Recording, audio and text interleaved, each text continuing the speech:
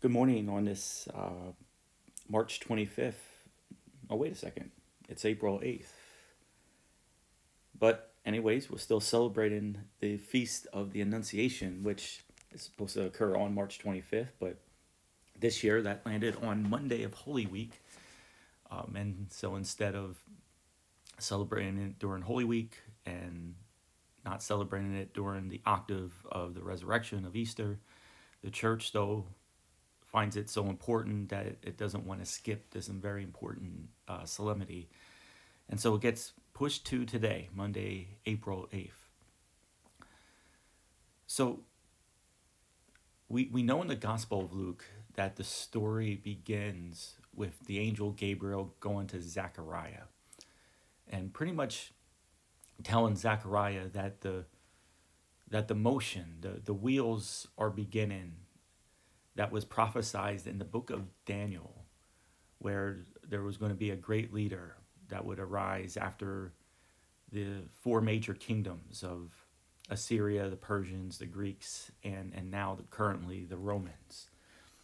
It starts with Zechariah and announcing of John the Baptist to get us prepared.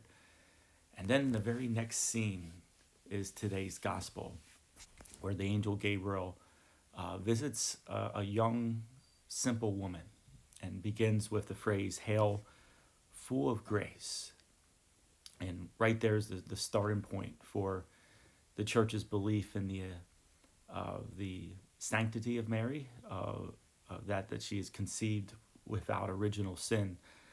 She's currently in the state of grace and full of it, which then Mary ponders as to what this all means, in her humility, and really, humility, but also truth, that Mary saw herself as need of a savior, just like the rest of us. And actually, that is true. That is the teaching of the church.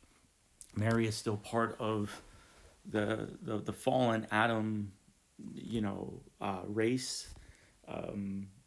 Just in her life, she was just had a very special, singular grace to be free from original sin, so that she can be the ark of the covenant, to carry the holiness and sanctity of God, in her womb. Again, a place, just like in the tomb, where Jesus is laid in a tomb that no one else has been laid in before. And so in the womb of Mary, our Lord is placed where no one else has been placed before, into the womb of a virgin, of a young woman. We also know and celebrate Mary's, what we call Mary's fiat.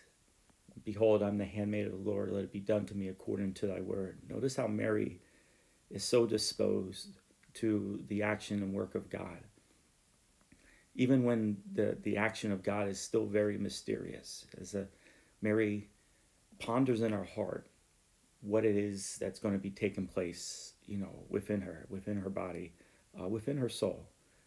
God is working.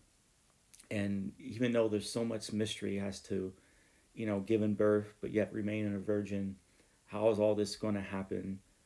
Mary gives that great permission, that yes. And the story of our salvation continues on with that great yes of a great woman, the one who's our mother, the Queen of all saints, our very powerful intercessor in our life, and our own mother, as we learned, in the Gospel of John in the Passion narrative. Woman, behold your son. Son, behold your mother.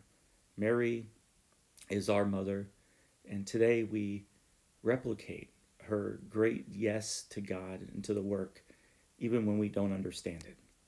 May God bless you.